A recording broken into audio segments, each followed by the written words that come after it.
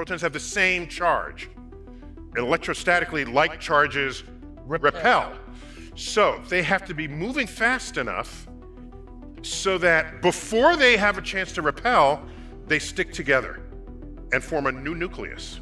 Okay, we calculated what temperature that was necessary, because high temperatures give you higher speed. We calculated that temperature, and it was 100 million degrees, and there was no way the center of the sun was going to give us 100 million degrees, because you can calculate through sensible laws of thermodynamics what that should be, and we were scratching our heads. And then quantum physics comes around, and then you invent this spooky magical thing called tunneling, and we discover in our calculations that at a mere 10 million degrees, see, this matters, 10 million, 100 million. At a mere 10 million degrees, they would otherwise not hit, but some of them tunnel through and connect.